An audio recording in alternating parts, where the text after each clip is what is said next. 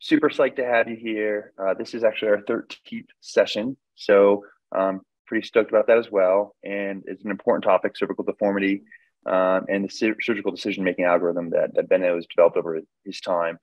And if it's okay, Greg, I'll do the introduction just because I've got to know Venu a little bit recently. But a young person in our field who's pretty quickly established himself as an expert and who I've had the chance to listen to a few times.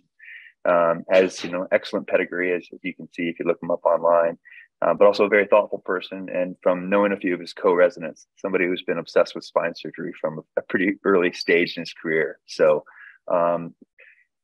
really thoughtful person, somebody we tried to unsuccessfully recruit to San Diego, but somebody we're really psyched to hear from.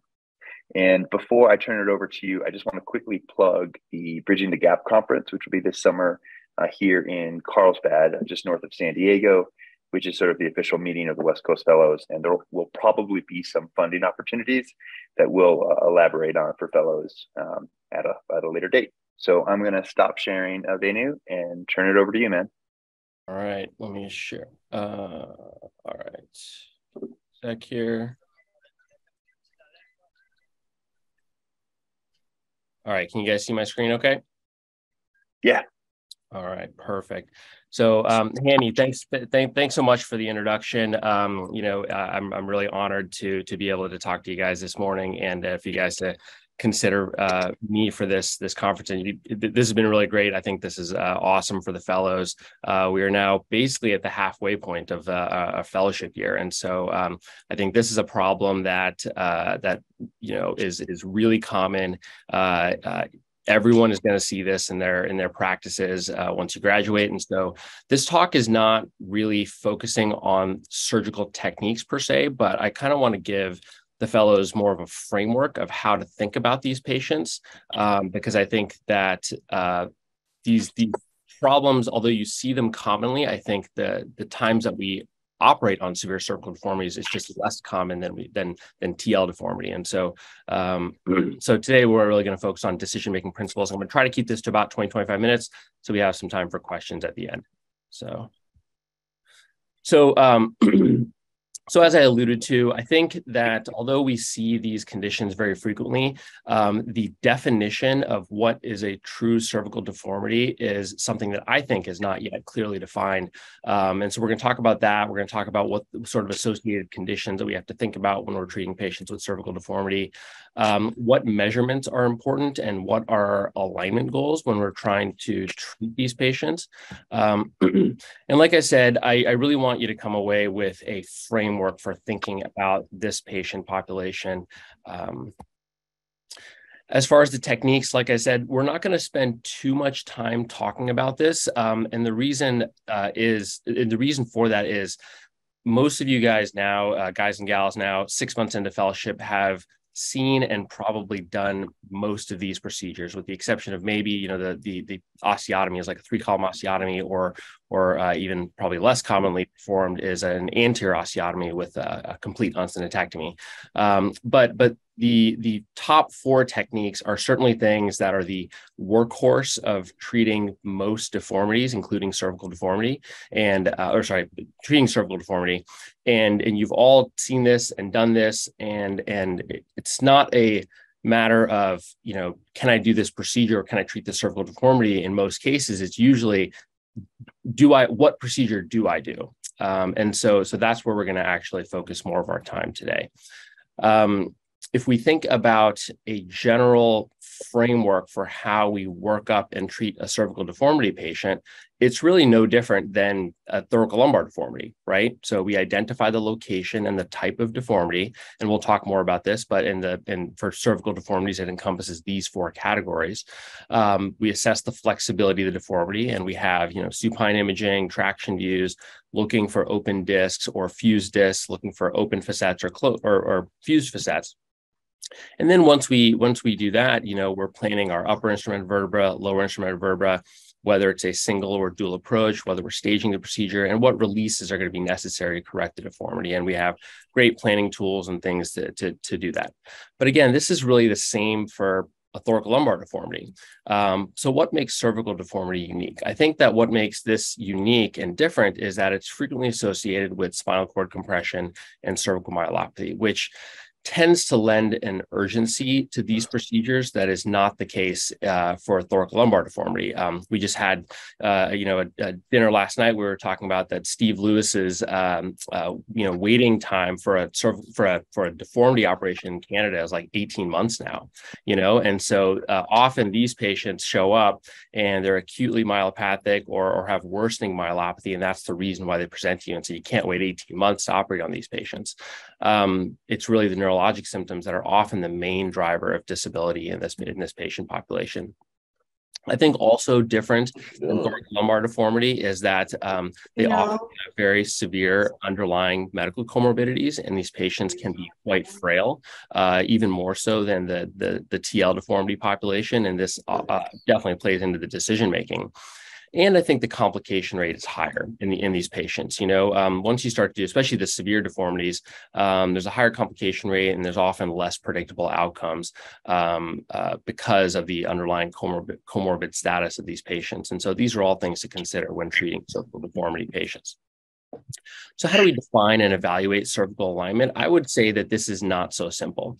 If we look at the thoracolumbar deformity population, I feel like over the last 10 years, we've gotten pretty darn good at understanding how spinopelvic alignment, ties into how a patient stands.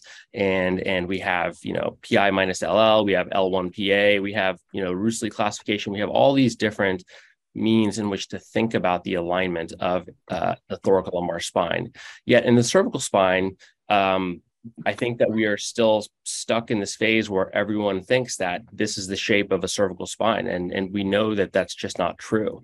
So this is a paper published back in 1997, which showed that that basically defined the segmental lordosis, throughout the cervical spine in a bunch of asymptomatic volunteers without neck pain.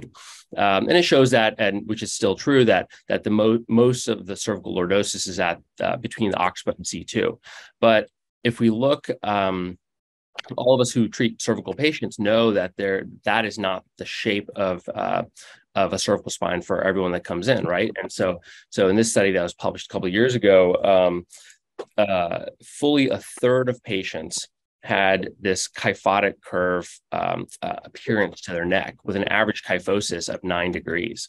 And so if this is a third of all of our patients that are asymptomatic, then we can definitively say that not all kyphosis can be pathologic, right? And so, and if we think that deformity surgery is trying to restore normal anatomy, it makes it a little bit more challenging to try to understand, which shape of the cervical spine are we actually trying to reproduce when someone has a pathology that is making it difficult to ascertain what the normal alignment of that spine should be. I think the other thing that also makes it difficult for the cervical spine is that the TL alignment strongly influence the cervical alignment, right? And so the cervical spine is really the top of the flagpole. And so any changes that happen in the lumbar spine or the thoracic spine are significantly going to change the cervical alignment, because it is one way that the spine compensates for a problem in the thoracic or the lumbar spine. And so if we look at, the commonly the published cervical deformity measurements that I think a lot of us look at to how to assess a cervical deformity patient, and also what our goals are for realigning someone. The published criteria in many of the studies are C2 to C7 kyphosis greater than 10 degrees. We're going to skip over briefly coronal cod, because obviously cervical scoliosis is a much more rare phenomenon. Usually we're talking about sagittal plane deformities. Chin brow vertical angle greater than 25 degrees, or a C2, C7 SVA of greater than 4 centimeters. So we already said that that kyphosis can be normal, right? And so this can be present in asymptomatic, completely normal individuals.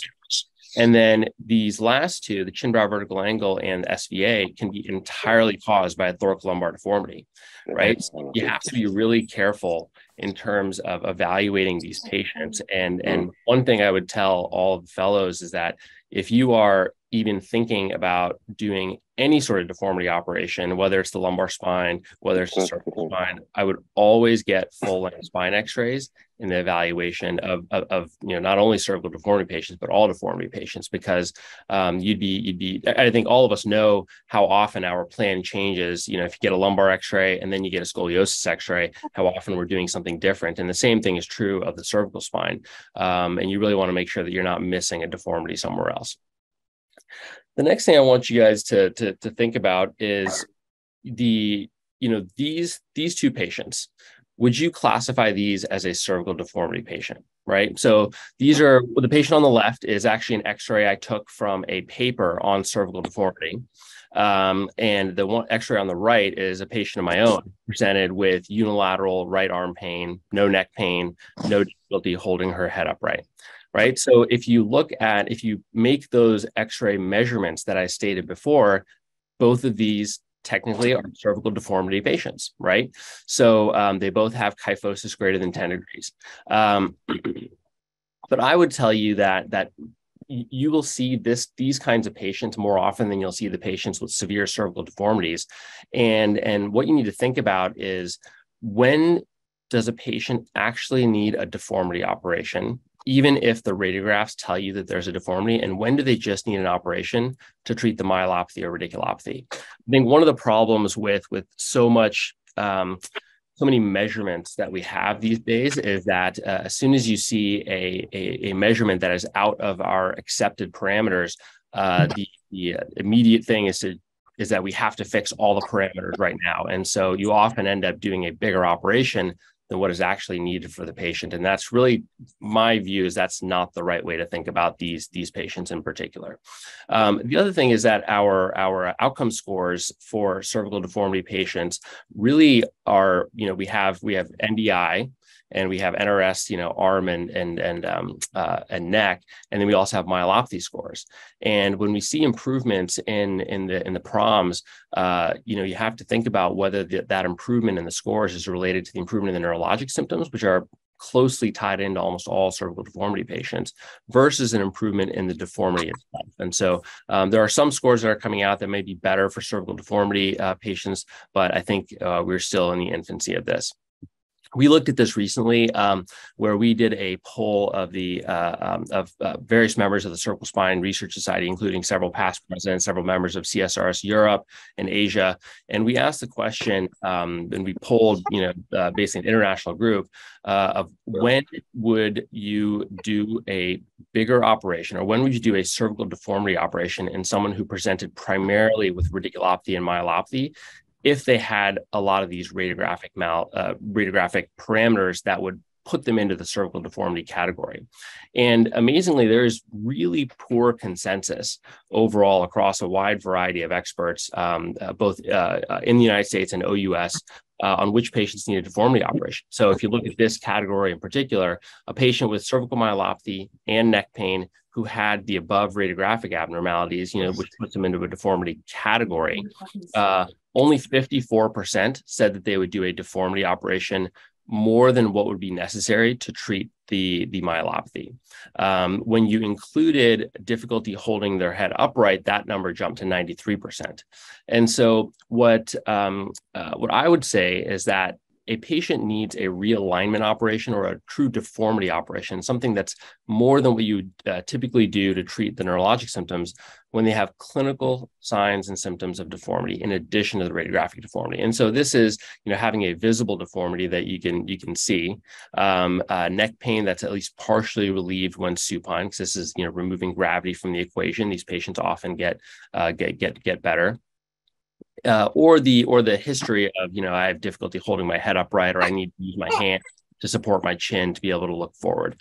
And so I think these things, in addition to the radiographic findings, are when you'd consider a realignment operation. However, the caveat with that is that if you are only going to be treating the radiculopathy or myelopathy, at minimum, your operation needs to not worsen their segmental alignment at the levels being treated. What you don't want to do is worsen the issue because you've decided not to do a deformity operation and then have a bigger issue or create a situation where someone is unable to hold their head up or have 13 minutes. So in terms of what measurements are important and what our realignment goals are, I think that, going back to the AIMS classification, which I think is certainly the best classification system that we have for cervical deformity, again, you can see all of these measurements that we've talked about. I think identifying the apex of the deformity is really, really key in how you treat these patients, because that really does drive the understanding of the deformity and how you're going to fix it. And so these patients can have, the most common ones are either an apex within the subaxial cervical spine itself, or the cervical thoracic junction, or actually an apex in the thoracic spine. Coronal deformities are relatively rare in the cervical spine, and craniovertebral junction deformities are also somewhat more rare.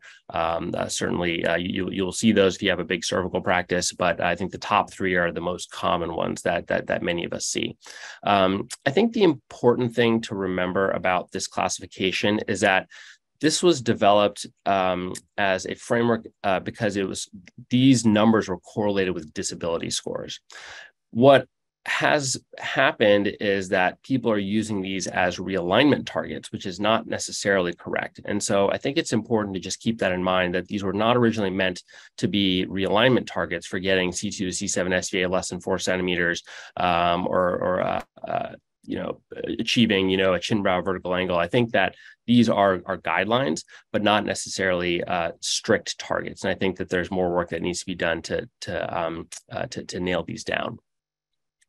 So in general, the way that I like to think about how to assess these patients, we've already talked about getting a full-length spine x-ray. And I think what that does is starts to tell you a little bit about what the normal shape of that person's spine should be, right? And so, and this starts with understanding, what the pelvic incidence is. Is this a high PI patient or a low PI patient? If someone has a high pelvic incidence, that, is if you think of a Rusli 3 or 4 type pattern spine, this patient is generally going to have a large lumbar lordosis, a bigger thoracic kyphosis, and because of that, they're going to have a higher T1 slope, and by necessity, they will require a higher or a larger cervical lordosis to maintain horizontal gaze. On the other hand, if you have a patient with a small PI, the Rusli 1 and 2 type patients, in general, these patients have a lower T1 slope and don't need as much cervical lordosis, or may even have slight cervical kyphosis, and be able to maintain horizontal gaze even with that. So if the T1 slope is greater than 30 degrees, what that tells you is that if you have a patient with neck pain and you think they have a cervical deformity, that deformity is almost certainly lower than the cervical spine. And so you just need to go find it. Just as a case example, so this is a patient that was sent to me who had a prior in situ fusion for Schurman's kyphosis. And while she did not have neck pain before surgery, after surgery, she had severe neck pain in addition to back pain. And one of her main complaints is that she couldn't actually pick her head up and hold her head upright. So if you just ignore the scoliosis x-ray for a second, you can see that she's got an elevated C2 to C7 SVA. She's got compensatory hyperextension she's fully maximizing her lordosis from the occiput to C2, and she's got an elevated T1 slope, right? And if we look at the scoliosis x-ray, her deformity, even though she has severe neck pain and all of these abnormal parameters in the cervical spine, her deformity is in the mid thoracic spine, right? So I did a vertebral column resection at T9, and you can see the overall change in her alignment. And if we focus in on the cervical spine itself, you can see that her C2 to C7 SVA is improved. She has relaxed the segments from the occiput to C2. And her T1 slope is decreased. And she had 100% resolution of her neck pain after surgery, which is one of her main complaints. So I think the you, again, going back and looking, you want to make sure that you understand where the deformity is coming from when you treat these patients, even if they have a primary issue of neck pain. We're going to get into what I kind of think of as my keys for when I'm fixing these patients, but to me, understanding where C2 is really important, and getting C2 in a good position, I feel is critical in treating these cervical patients. So I think of C2 as the lighthouse of the cervical spine, and I like to get the peg of the odontoid facing as upright as possible. That's kind of my very easy. I'm a dumb orthopedic surgeon, so I need something simple to be able to to go by. And so for me, I try to get C2 pointing upright. C2 tilt is a pretty good measure of global alignment. C2 is generally well aligned with the hips. C2 slope is actually a measurement that I find better than T1 slope, better than T1 slope minus cervical lordosis. And the reason is that C2 slope is basically an approximation of that measurement. Often it's hard to see T1 slope, and because of that, it's hard to calculate that number. But if you think about it, T1 slope and C7 slope are usually about the same. And so, if you take T1 slope minus cervical lordosis, that basically gives you C2 slope. And so this for me is a very good measurement of just trying to get the peg of C2 pointing upright. And generally that's a good target for alignment. So what I try to do on these patients, without looking at strict numbers, is I try to get patients to have a neutral lordotic cervical spine with a relatively low C2 slope. Like I said, getting the peg of C2 pointing upwards, generally a low C2 to C7 SVA, so that the cervical extensors are not having to work hard to hold the head upright. You want to make sure that the unfused segments are in a relaxed alignment. And a lot of the compensation in the cervical spine happens between the occiput and C2, like we talked about, but also that someone is not compensating through their thoracolumbar segments. People can hyperlordose their lumbar spine to deal with the primary cervical deformity. And so you want to make sure when you're fixing something to try to fuse the spine in a position where the unfused segments are going to be relaxed. And obviously, it goes without saying that you need to do a thorough decompression of the nerve roots and spinal cord to treat the radiculopathy and myelopathy.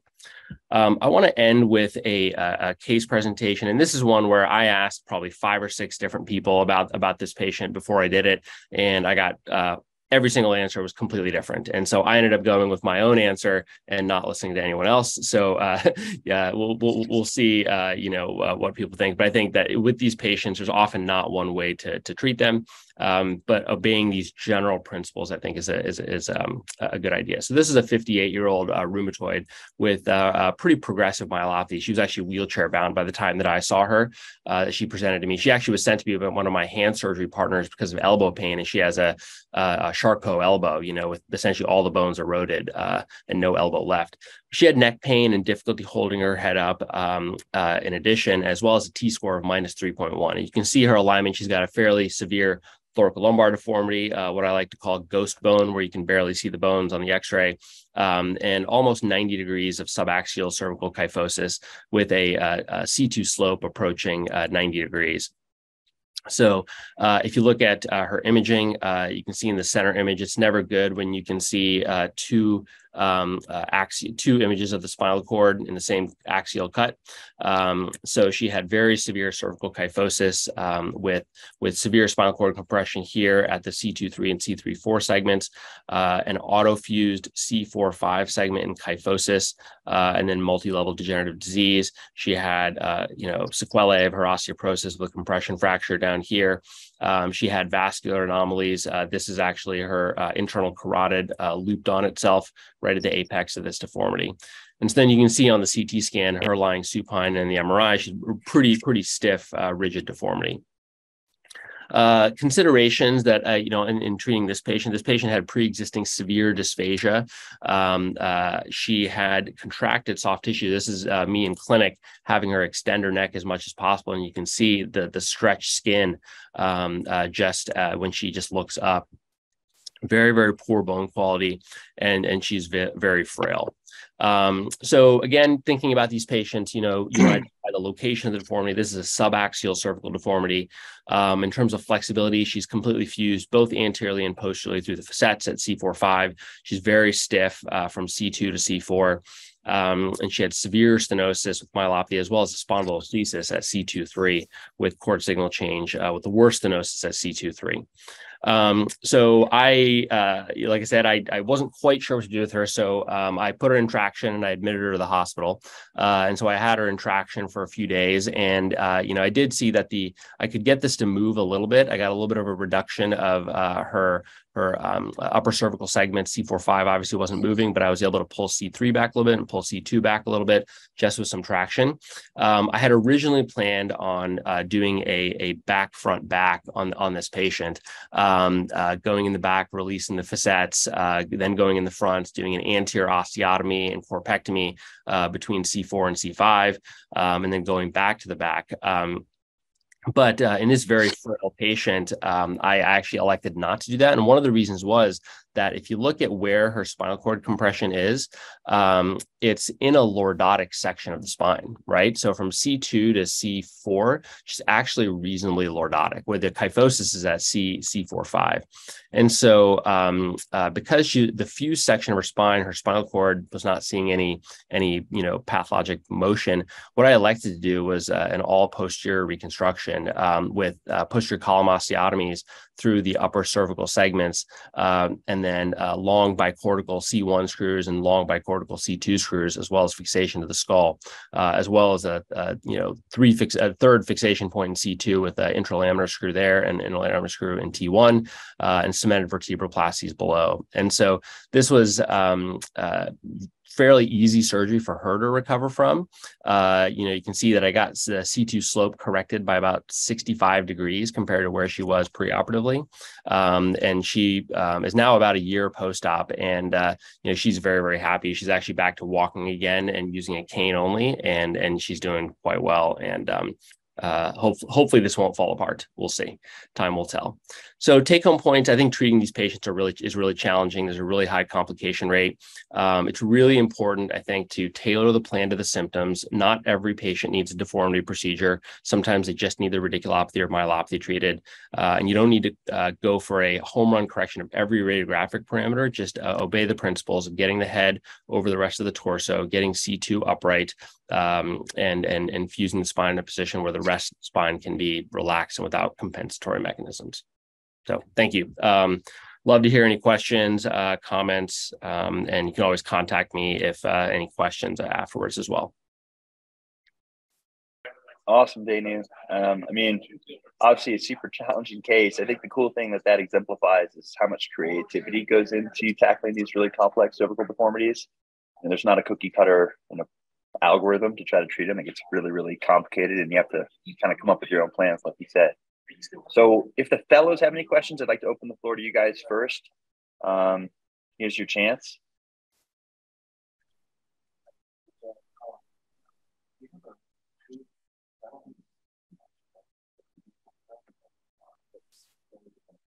One comment I'll make, while we're waiting for fellows to think of some good questions, is that you really want to treating the neurologic issue is paramount, right? You got to, and these patients almost always have a neurologic issue, and it's usually myelopathy in the severe patients. So you can't sacrifice treating the myelopathy and having a good spinal cord decompression. I will say that a lot of times it's the motion and mobility of the spine that causes the problem, especially in a deformity setting.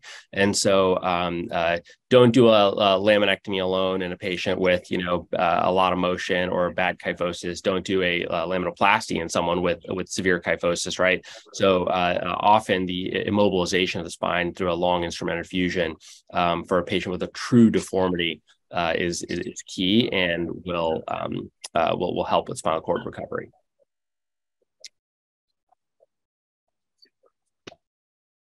Well, I have a quick question if nobody else does. Obviously, three-column osteotomies, particularly close to the CT junction, are fraught with a lot of morbidity. And I know that a lot of folks that sort of got into cervical deformity early on had a lot of problem with that, particularly given the importance of those cervical and early thoracic nerve roots. So can you just talk a little bit about that? Are you getting away from three-column osteotomies down there, or do you just kind of go in there with neuromonitoring and some contingency plans and hope for the best? Or how have you kind of dealt with that specific challenge to cervical deformity? Yeah, I think a lot of people have gotten away from doing C7 PSOs and even T1 PSOs or T1 VCRs, just because then you're dealing with the nerves that control intrinsic hand function, right? And so I think as time has gone on, our osteotomies have gone lower to T2 or even T3, on some of these patients. I think the lower you go, then you're also going to have to go lower with your distal fixation, and so if you're doing a T3 osteotomy, then you're probably going to have to cross the apex of the thoracic kyphosis, so your construct might be longer, but I certainly agree with, I tend to want to lower my osteotomy. I think a lot of times we're doing those for patients who have proximal junctional kyphosis over the top of a thoracolumbar fusion, or it's a deformity caused by either a fracture or something else, in the spine. So yeah, I've tried to stay lower in terms of the osteotomies just to avoid the issues with hand function. Sometimes you're stuck. I mean, if you want to do the osteotomy where the apex is generally, but if you can go between, choose between T1 and T2, I would tend to choose T2. I think you're going to have a little bit lower issue.